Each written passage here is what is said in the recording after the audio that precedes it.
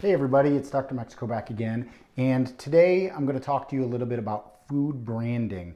There's a pretty interesting study that was done from researchers at Stanford University, and what they were testing is they wanted to see if the branding of a food item affected the taste of the food. So this is what they did. This is actually pretty disturbing when you really think about it in the context of neuromarketing to children.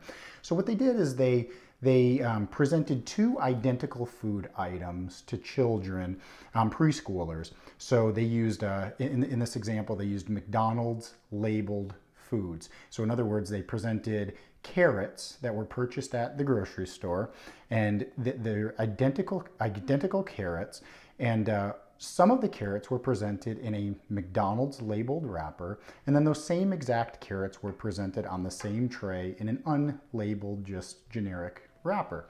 And then they asked the kids to sample each one of them, and then they asked them which ones tasted better. Mind you, the same exact carrots.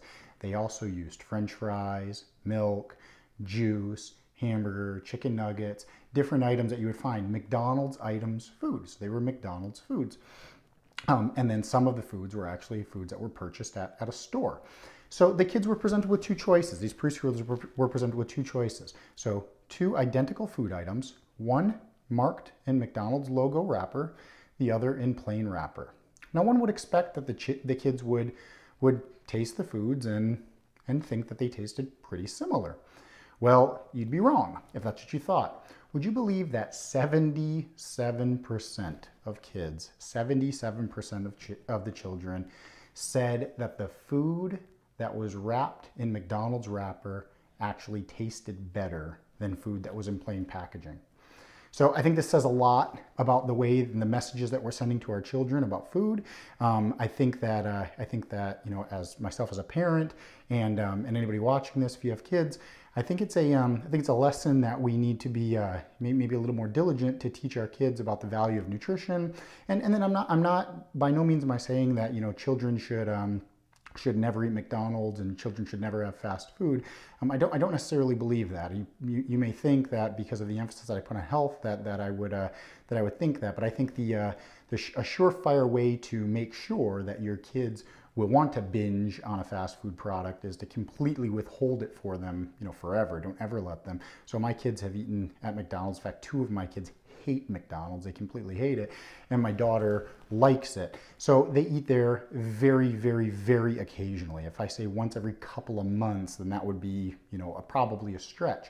So I'm not advocating that, these foods never be exposed to children. But when 77% of children are actually saying that, specific food items taste better if they come in a McDonald's wrapper, I think we need to reevaluate the way that we're educating our children on nutrition. So that's your tip for today. So yeah, researchers at Stanford proved that kids actually, hey, they'll eat anything if it comes in a McDonald's wrapper. So maybe if your kids are having a hard time eating healthy food, you might want to try to throw some broccoli in a McDonald's French fry little baggie, and maybe they'll eat it. So this is Dr. Mexico. Hope this tip was helpful, and make it a great day.